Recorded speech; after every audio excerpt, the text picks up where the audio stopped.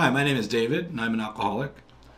Welcome to this virtual, open, 12-step meeting hosted by Enders Island. This is a 1-hour speaker meeting wherein speakers will share their experience, strength, and hope with us. Let us now begin our meeting with a moment of silence as we remember the still sick and suffering, both inside and outside the rooms.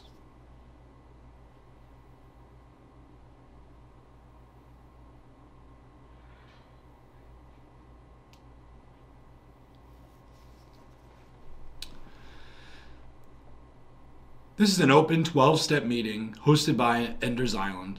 And while we will reference literature from the 12-step fellowship of Alcoholics Anonymous, we recognize that other substances and behaviors play a part in both our addiction and recovery, and discussion about such things is welcome here. We will now read the preamble and how it works from the Alcoholics Anonymous literature. The preamble. Alcoholics Anonymous is a fellowship of men and women who share their experience, strength, and hope with each other that they may solve their common problem and help others to recover from alcoholism. The only requirement for membership is the desire to stop drinking. There are no dues or fees for AA membership. We are self-supporting through our own contributions. AA is not allied with any sect, denomination, politics, organization, or institution. It does not wish to engage in any controversy, neither endorses nor opposes any causes. Our primary purpose is to stay sober and to help other alcoholics to achieve sobriety. And from how it works. Rarely have we seen a person fail who has thoroughly followed our path. Those who do not recover are people who cannot or will not completely give themselves to this simple program.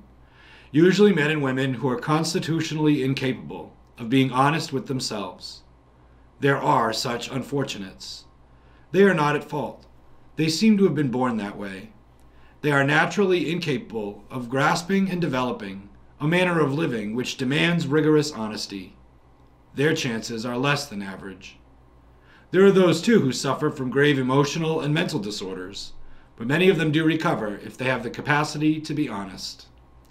Our stories disclose, in a general way, what we used to be like, what happened, and what we are like now. If you have decided that you want what we have, and are willing to go to any length to get it, then you are ready to take certain steps. At some of these, we balked.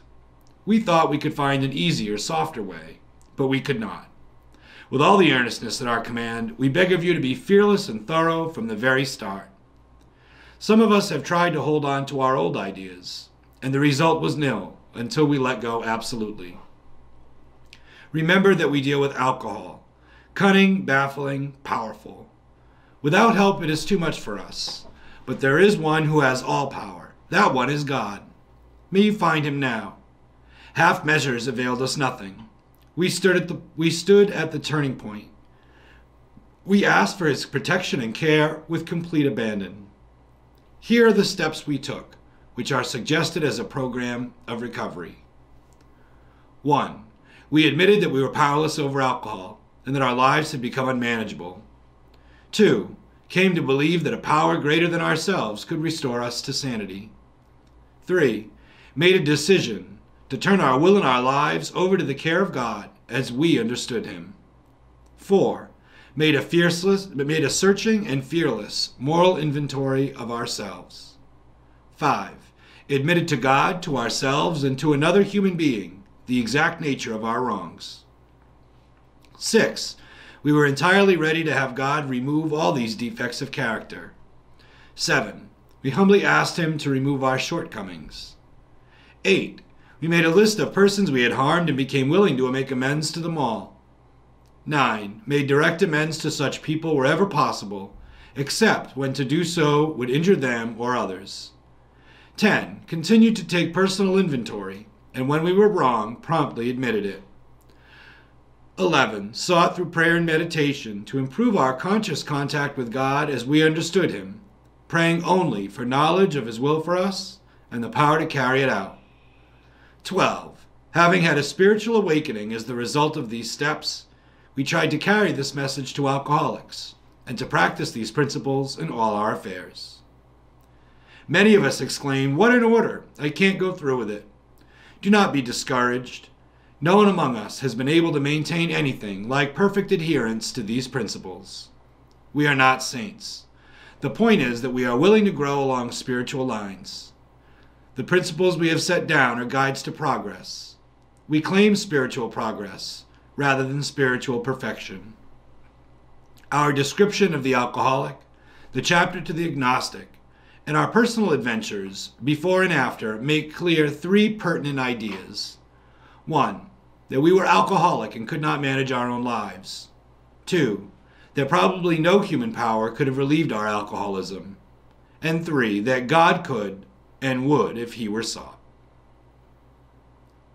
This is a 1-hour speaker meeting, and our speakers will share from their experience, strength, and hope. Our first speaker this evening is Sandra. Welcome, Sandra.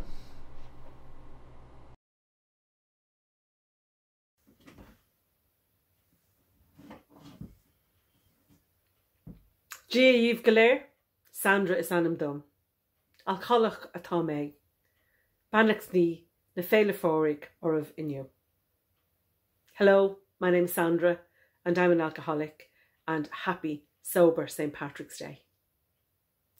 My last drunk Patrick's Day, St. Patrick's Day, was back in 1995. Thank God, a day at a time. I'm very grateful for this programme. I'm very grateful for my higher power. I'm very grateful for my fellowship. I'm very grateful that anywhere I go in the world, the hand is always there to help one alcoholic to another and help me stay sober. Thank you for helping me stay sober. What it's like, what happened and what it's like now. What it was like. It was dark. It was very dark. There was no joy. There was no hope. There was no happiness.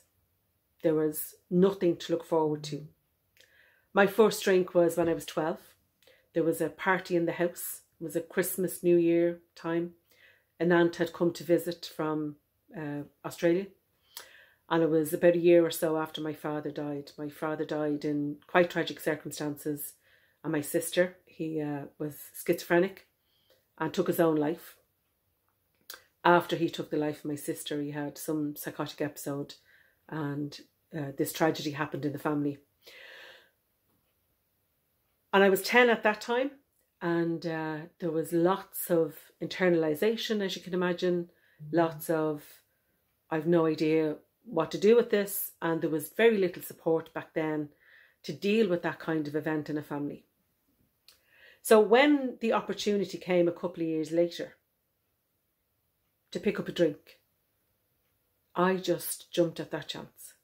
I don't know where it came from. I had never wanted to drink. I'd never looked at drink. I'd never seen drink in the house. We had the obligatory decanter of brandy or whiskey, whatever, sherry maybe, in the glass case, but nobody drank it. Like, it was purely for show. My mother liked our ornaments and our presses, you know, our show-off cabinets, but it was never drank. So I don't know where that came from. At that party on that Christmas time, people were having a lovely time. They were talking, they were laughing, they were just jolly. There was no messing, no chaos. And I seen people putting their drink down to get up and dance or sing a song, and I went around supposedly cleaning up the glasses, but pouring what was in those other glasses into a bigger glass and drinking it.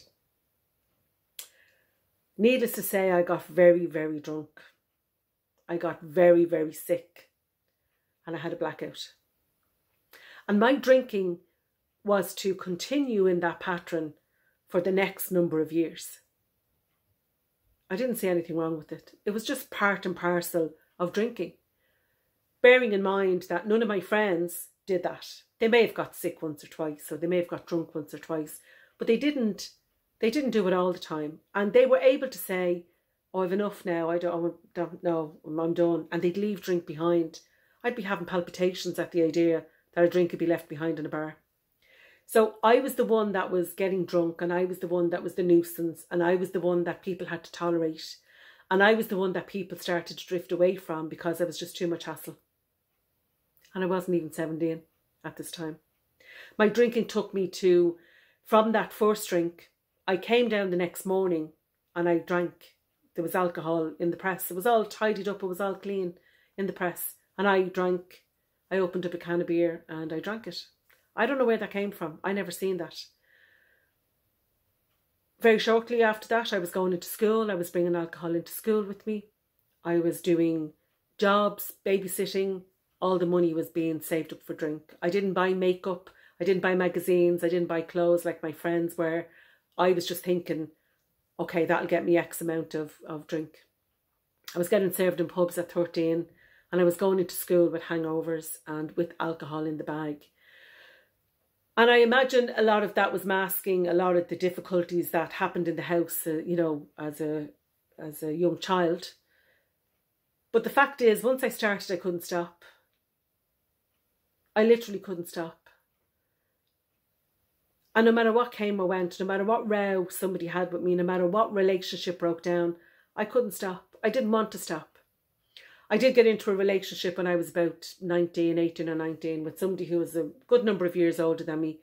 And I drank with him and all his friends who were even older than him again.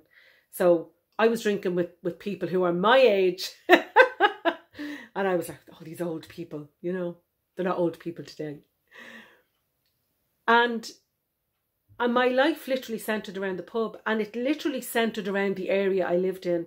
I didn't go anywhere. The idea of being any further than the area that I was in, that I lived in, filled me full of anxiety.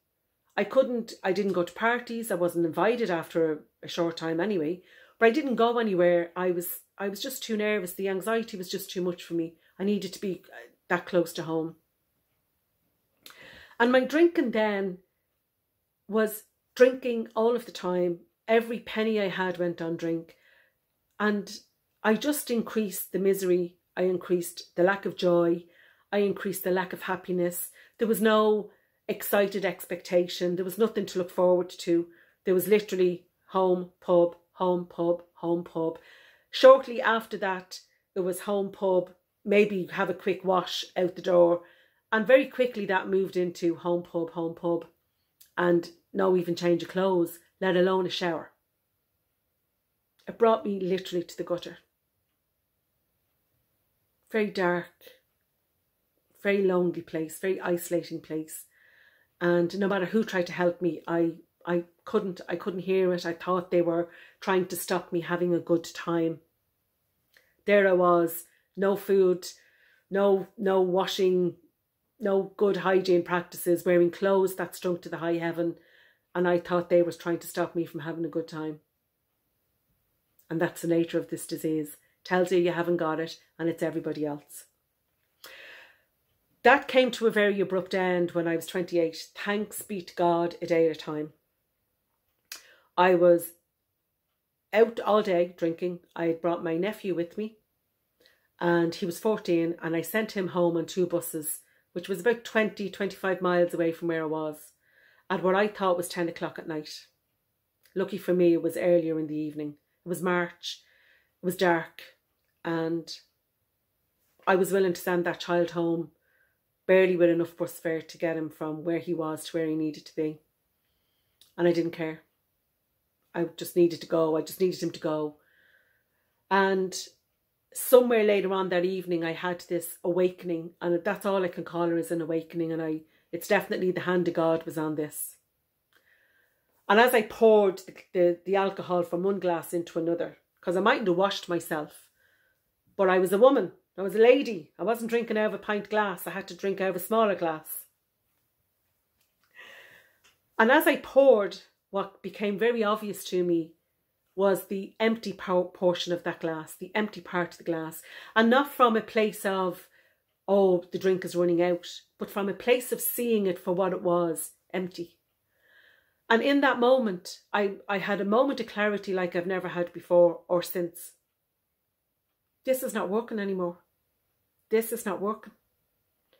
And there was a neighbour of mine at the end of the bar, and I said, Joe, would you mind walking me up the road? Because I was afraid. I actually felt fear. Where most people were afraid of me, I now felt fear. And in fairness to my neighbour, he walked me up. And when I woke up the next morning, I said the most sincere prayer of my life. I screamed up at the ceiling and I cursed. And I went, I can't do this anymore, help me. And I somehow managed to get the courage to go back to my sister. I had sent her child home on his own in 2 buses. And when she opened the door, she said, I hope you're here to pack your bags. Because I was living with her at the time. And my pride welled up in me and I said, yes, I am.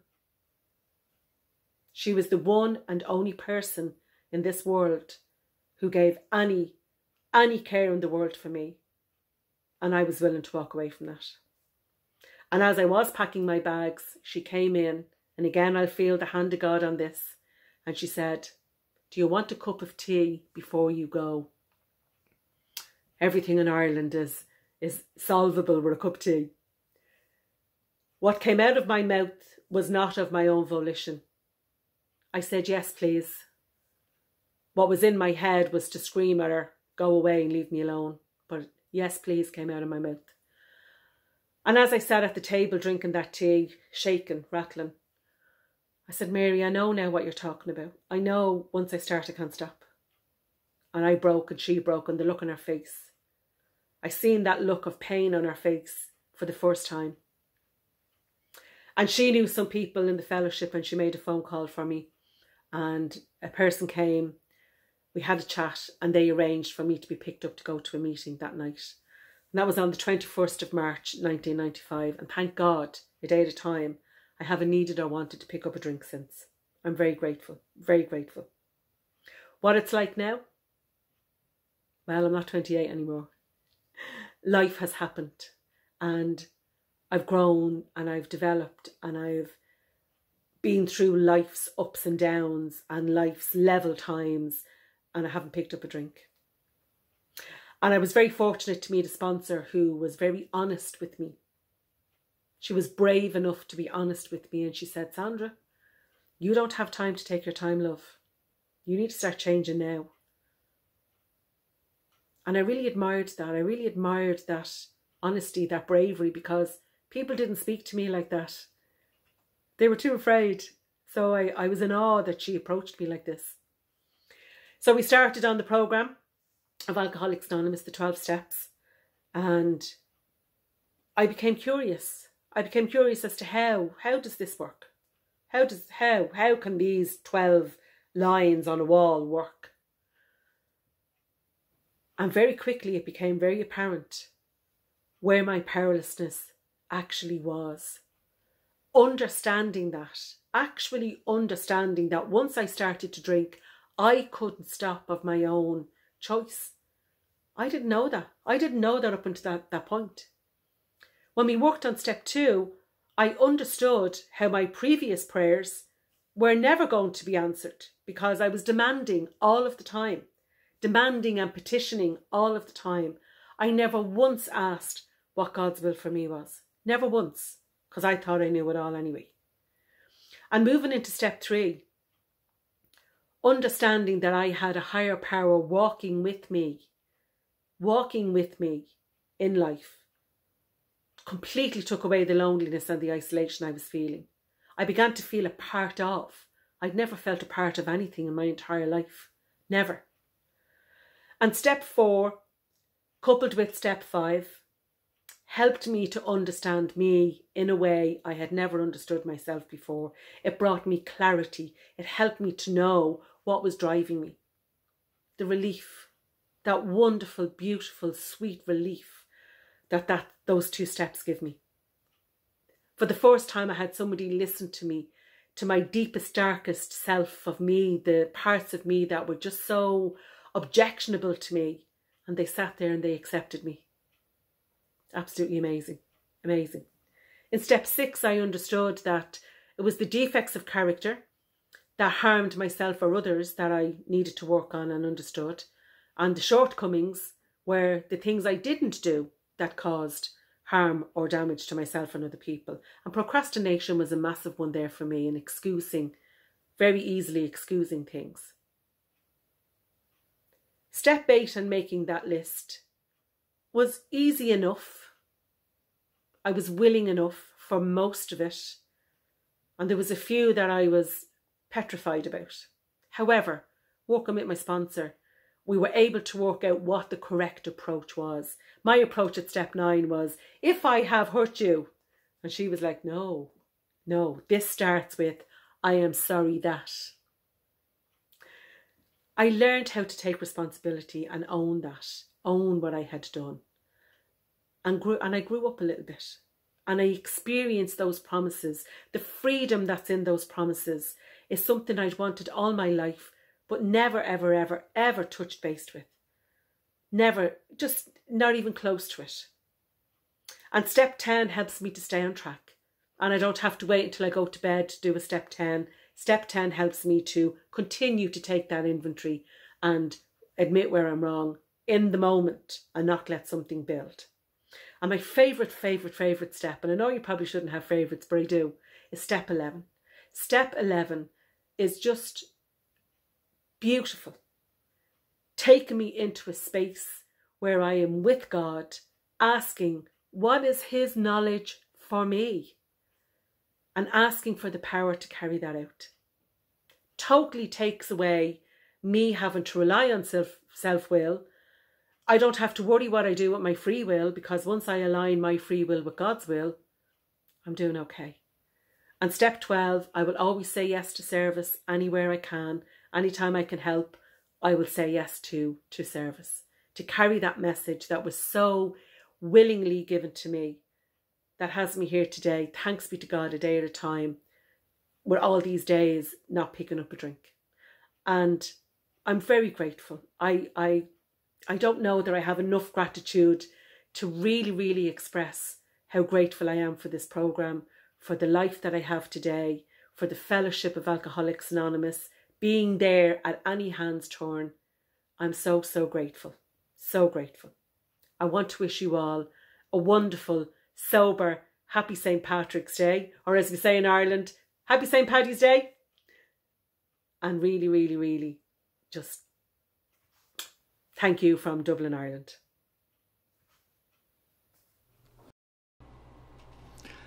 Thank you, Sandra, for your beautiful and heartfelt share. And happy St. Patrick's Day to you. I think that's probably the most official sober St. Patrick's well-wish that we could have asked for, right? And Sandra, I certainly could relate to that about hangovers at school. I don't miss hangovers at all, but particularly hangovers at school. So thanks again, Sandra, for your share. Our second speaker this evening is John. Welcome, John. My name is John, and I'm a person in long-term recovery from heroin addiction a day at a time. Been clean for 24 years. My clean date is January the 13th, 1997. I was raised in Hartford, Connecticut. Had two wonderful parents. There's 7 of us. I'm the second oldest. Wonderful childhood, great parents. There was always a lot of family members in the house, you know, aunts, uncles, grandparents. But my parents died early. My father died when he was 33 from an aneurysm, you know, and I remember the trauma of it. You know, became afraid of the dark, you know, started having issues in school, and was afraid to stay in the house. And I think, you know, for me, this is when a lot of my problems started. I kind of like started gravitating to the street because now there's no authority figure in the house. I was about 9 years old. Shortly thereafter, you know, my grandmother, who used to take care of us that same year, she died on Christmas Eve. And it seemed like, you know, during that time, you know, it was one death after another. You know, my father's younger brother, who always came to visit, he died shortly after. My father, you know, I think it was more grief than anything else. He drank himself to death. So by the time I was 15, I had a child with a woman, with a girl who was a little older than me. I got into some trouble because at this point I was, smoking weed and drinking, and got arrested. And while I was waiting to be sentenced, that following year, my son was born on Halloween, and he died on Memorial Day. And shortly thereafter, my mother died on Thanksgiving Day. She was 43. So this kind of shaped my thinking, and I really didn't have any hope in life. And so, I gravitated more towards the street. A lot of my friends were, drinking, using cocaine, using heroin. And I gravitated more towards heroin, and I became an intravenous drug user for about 20 years, going in and out of the system, in and out of rehabs. Just couldn't get a toehold in life, really had no hope, in life. At this time, it was, the AIDS epidemic, and a lot of my friends, began to die, from AIDS. My community that I was raised in, which was a beautiful community, became ravaged with drugs and, a lot of poverty. A lot of the businesses left, and it was just drugs and crime. And eventually, I made a decision that I would leave that area. And so, with the help of some friends who had gotten clean, and they made a decision that, they would send me out of Hartford to southeastern Connecticut. And I landed in rehab, and, and I began to see that on this journey that, I had a lot of issues that needed to be resolved, or solved, but I thought at that time, all I needed to do was just stop using drugs and stop drinking, and everything would work out. Well, that really wasn't the case. On the journey for me, I ended up in a psych ward, due to depression, and during that time I began to understand, and this is for me, that I knew that without God, I wouldn't make it. So I began to gravitate more towards the scriptures, and, after I got out of the psych ward and, going to the meetings and, getting a sponsor and working through my own process, I landed in the church as well as the rooms at the same time. I think that, for everyone, everyone has their own process. And so for me, it was about, therapy. I had to accept that I needed therapy, and I needed to go on medication, right? I needed the church, for me, Jesus Christ was, very important, to me. And, going to the rooms on a consistent basis. And so, in time, I began to heal. I didn't need medication anymore. I continued to, vigilantly go to, meetings and, stay involved, in church, and in time, I actually became a deacon in the church, and really not, looking to be an official, in the church, but that's what happened in my case. I actually ended up working in the field, the same facility I went through to get clean. I actually ended up working for that facility. So I've been working for that facility for the last 23 years. Up until that point, I couldn't keep a job. As long as I used, I couldn't keep a job. There was, no way out for me. So, I met a beautiful woman who I married, and,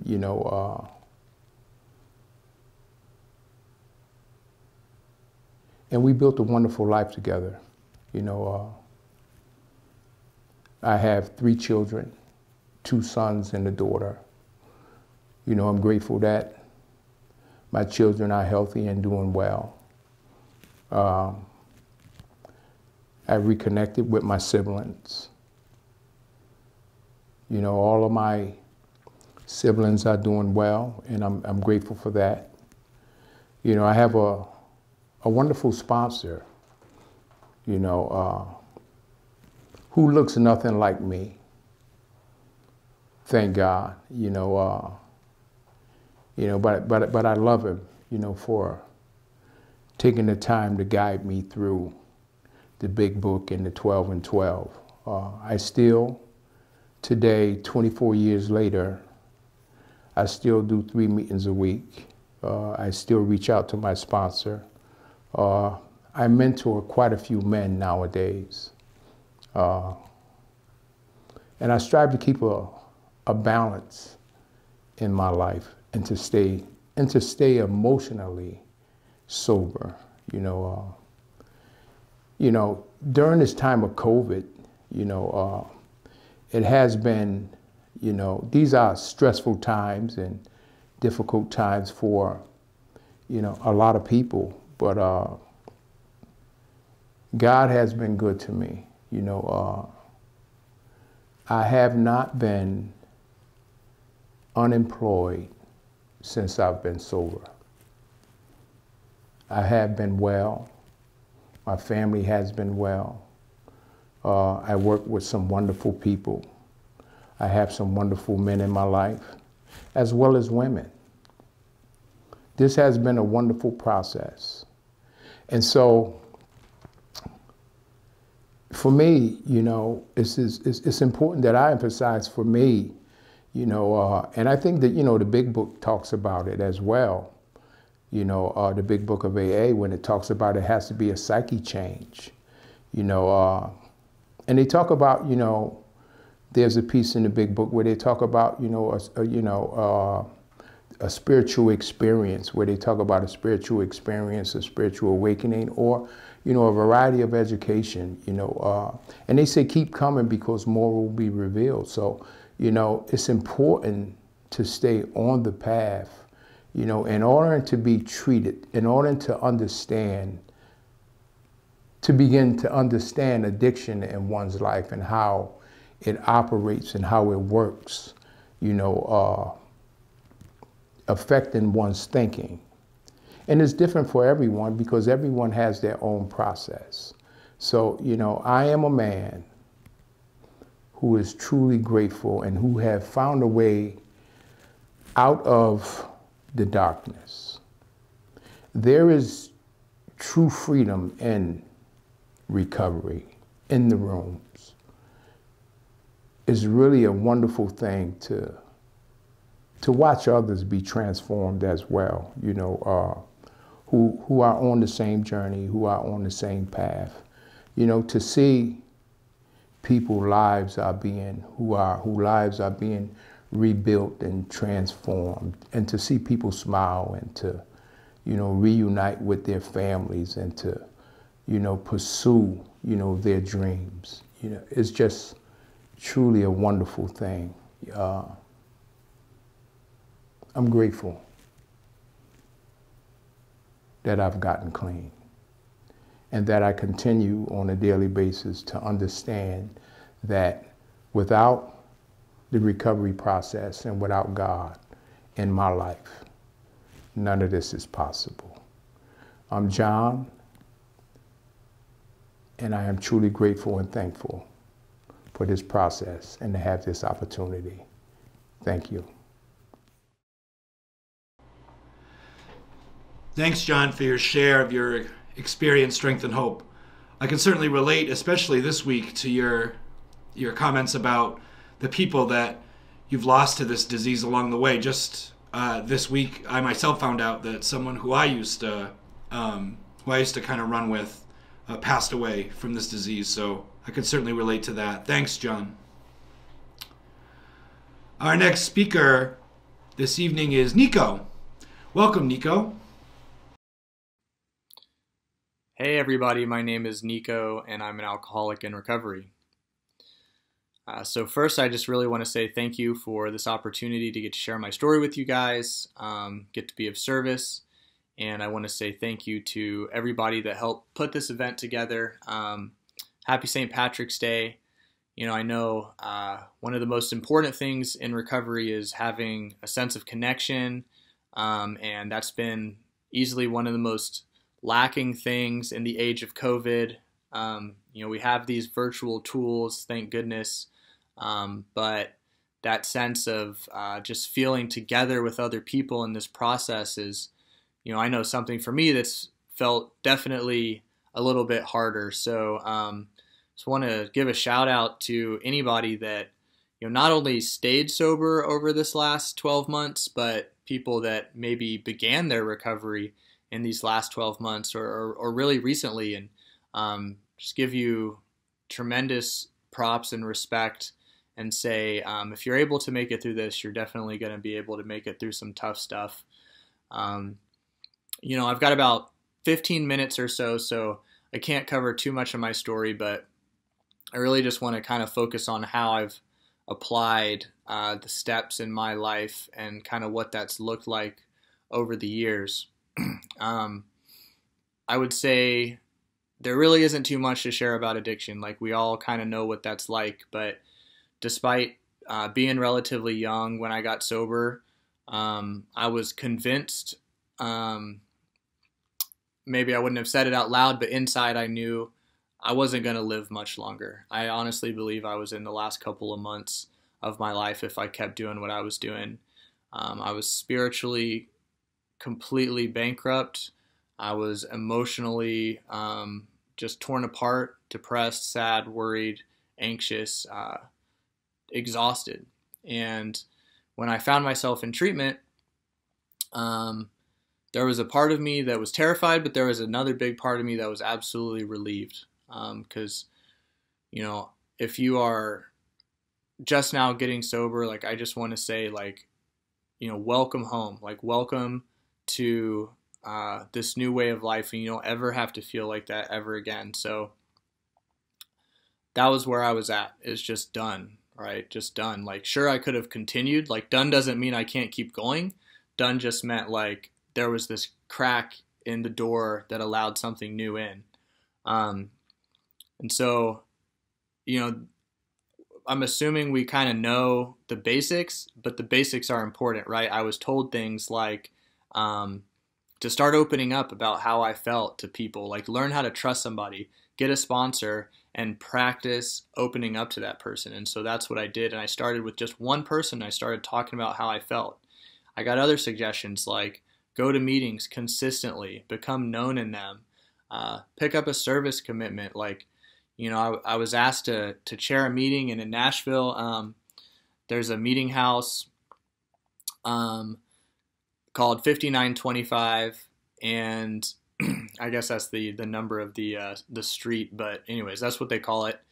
And so some of the meetings that I would go to there, you know, there'd be 120 people there, and they asked me to chair that meeting. I was up there shaking, like wondering if I still remembered how to read, but I would chair those meetings, and I would, you know, I don't, you know, maybe I did a good job, maybe I didn't, but I would feel good about myself. I would feel a sense of healthy pride for doing something for someone other than myself.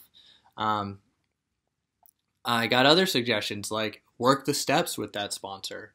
And so the step work process to me is, you know, it's not about so much getting in touch with myself as it is about learning how to get out of myself, you know, because like through addiction, we just pile on all this stuff. Like maybe we had difficult things happen to us, or, maybe we went through some things, and then we started doing things that, through our own actions that made us feel worse, and we just pile on this shame and this crap.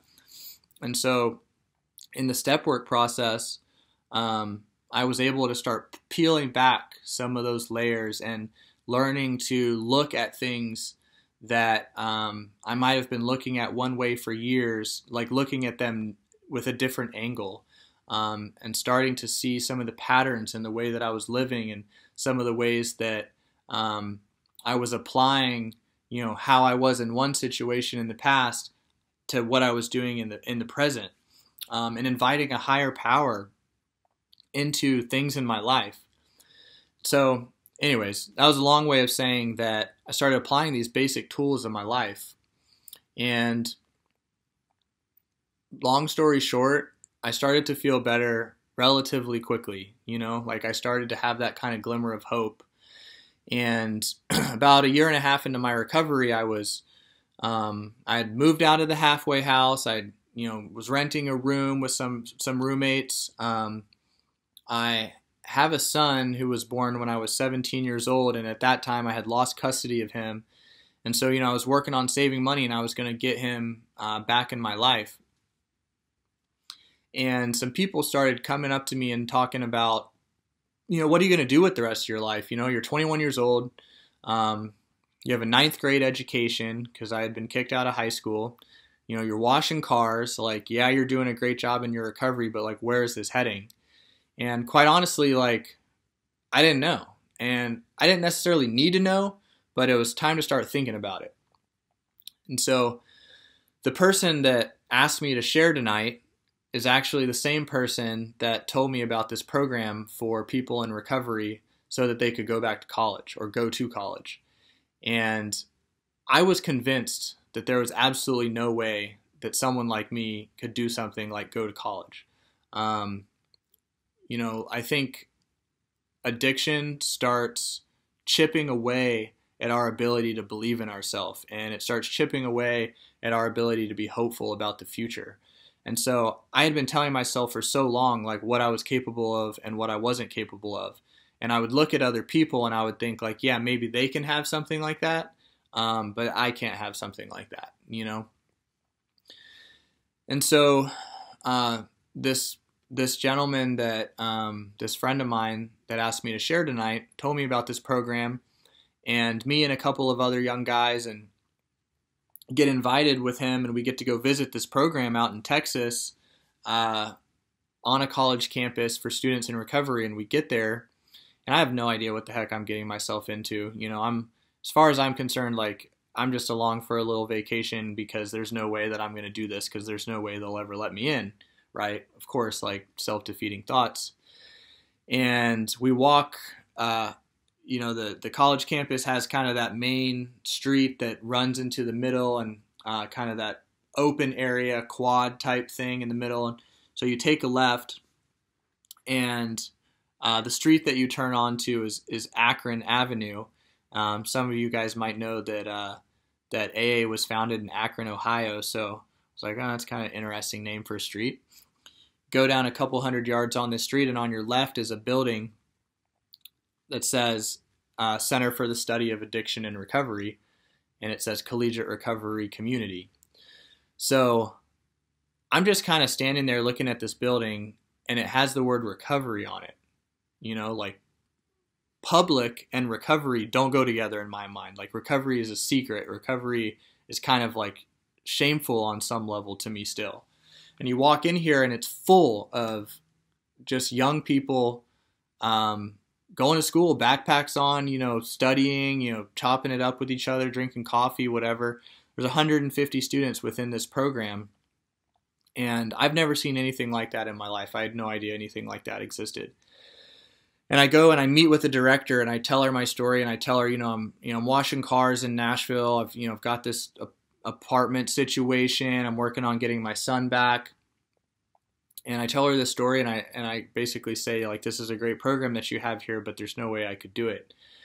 And at the end of that meeting, she just looks I can remember she has her hand on my shoulders, looks me in the eye, and just says, if you want to go to school here, you can go to school here. And it was just one of those times when someone believed in me more than I was able to believe in myself. And so I went back, got a GED, applied for the program and was able to get in. And I began my education journey. And long story short,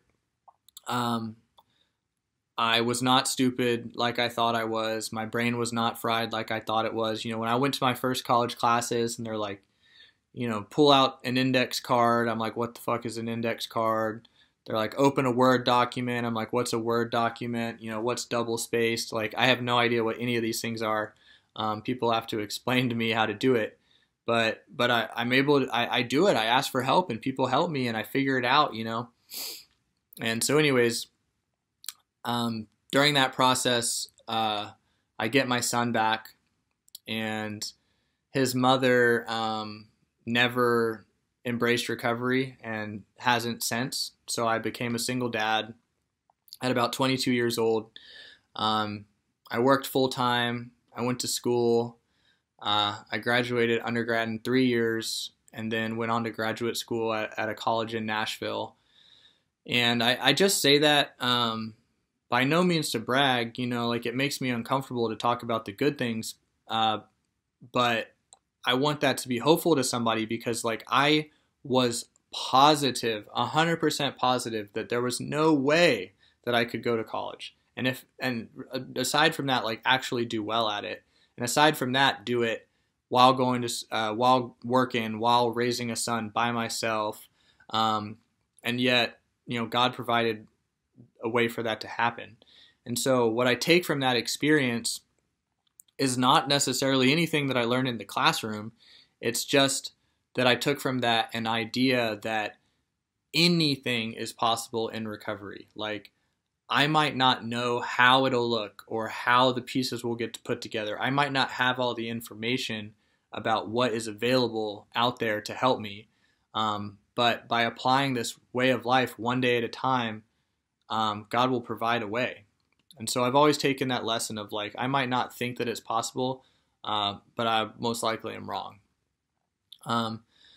So what that did for me is really inspire me to want to give other people an opportunity to have an experience like I'd experienced, right? So I started working, kind of in the recovery field and different stuff. And about 4 years ago, a partner and I teamed up to found a program here in Austin, Texas for other young people in recovery to get to go back to school. And so what we've done is basically build that community like I was talking about, so people can come and they can live here and they can get clinical services, they can get academic advising, provide meals, do activities and events, speaker meetings, tailgates, all kinds of stuff. But it's specifically for young people in recovery to provide, not only the support to stay sober, but the direction to go to school or go back to school or plan for the rest of your life. Because I think recovery is more than just staying sober. It's about applying this and seeing what you're capable of. So that has been an incredibly rewarding experience for me. And I think that my job, because I didn't understand the self-centeredness concept of our disease for a long time. But what I've come to realize is that by nature, I will want to focus on myself. By nature, I will be worried about me. I'll be worried about what's going to happen to me next, what bad thing is coming around the corner for me. And the recovery process is all about getting out of that so that I can be of service to the next person that needs help. And so by, what I'm doing now on a daily basis is trying to get out of myself and pass on what I was given, provide that hope to others. The other thing I'll maybe focus on for a second is just applying recovery as a dad. I got my son back when I was 21, and he's now 13 years old, which is crazy. And we grew up together, you know, and I can remember like learning how to make my bed in the halfway house, learning how to do laundry, how to cook some food. And, you know, I didn't know why that was going to be important. But when I got my son back, I found out like, you're going to have to teach him how to make his bed. You're going to have to do his laundry for him. You're going to have to figure out how to keep this kid fed. And so these experiences that I'm gaining, like I get to apply them later. And I've taught him about spiritual principles like honesty and integrity, and hard work. You know, so he's in 8th grade, and the other day he came to me and said that he decided to switch lunch tables at school. And, you know, you can imagine like that's a pretty big deal. I said, why, you know? And he said, like, I'm not really sure about these people I've been hanging out with. I don't know if they're a good influence. And I was like, okay, you know, I've been kind of wondering, you know, that type of thing. And I said, well, how did you know that? Or how, you know, what made you start thinking about that? And he said, well, my friend Jack, and so Jack is a close friend of his that we know. And he said, well, I've been watching Jack, and when Jack hangs out with these kids, he starts acting different, and I don't really like the way he acts. And so when I look at Jack, I can see that he's changing. But he doesn't see it in himself. So if he doesn't see it happening in himself, that made me realize that maybe I'm changing and I can't see it happening in myself either. And I was like, you know, like, wow, that's some incredible insight. And it just, you know, I don't know, I don't take any credit for that by any means, but this is a kid who has grown up around principles like being able to look at yourself, being able to take feedback, being able to make hard decisions. And so I can see like how my recovery is influencing him in his life. And a couple of years ago, I got married to a beautiful woman who has taken on my son as her own, and we have another baby together now. So I have a 13-year-old and a 13-month-old sons, which is quite an experience to be 31 with that already going on, getting hit from all angles for sure. But, you know, just, I think recovery is ultimately about learning how to apply this stuff on a daily basis. And so, you know, it might not be like flashy or that exciting, but like what recovery looks like is being there, to listen after a hard day, to my wife and what she has going on, and just be there for her, and being able to be affectionate as a person that didn't know what affection was, and being able to listen instead of talking when I'm a person that always thinks that I have the right answer. And, you know, get up in the middle of the night with a baby that doesn't know any better and just needs someone there to comfort and soothe them. And so, you know, simply by being present, I'm giving, you know, this gift to this baby that needs me, right? And so those are the types of things that move me. And as a person that couldn't cry for years and years, like now I can just think about how much I love my children, I love my wife, and just be moved by these blessings of recovery. And, you know, quite honestly, like it's been a tough year. It really has. Like it's been dark at times. It's been tough, you know, financially and work-wise and all types of different things. And through all of that process, I have this constant sense that I'm being cared for by something greater than myself. Through that process, I have, you know, literally hundreds of people that I can call on that would be there for me, that will listen, that will, you know, provide some experience, strength, and hope. And so there's never a time when I think this isn't the way that I want to live, even in the hard moments. So I'm just grateful that I have been cared for by people like you that show up, you know, that because I know what it takes to apply yourself to this process. It can be hard. It can be absolutely amazing and awesome and beautiful and really cool things, and then it can be tough too. So I just have tremendous gratitude for the work that you're doing, because the work that you're doing will ripple out and help people like me that you might not even realize. So I appreciate this opportunity to get to share with you guys. I hope that it's been a really great day. I hope that you're, you know, whether you're alone or whether you're surrounded with other people, that you feel connected, because we truly are connected in this process. And that's it. And thanks for letting me share.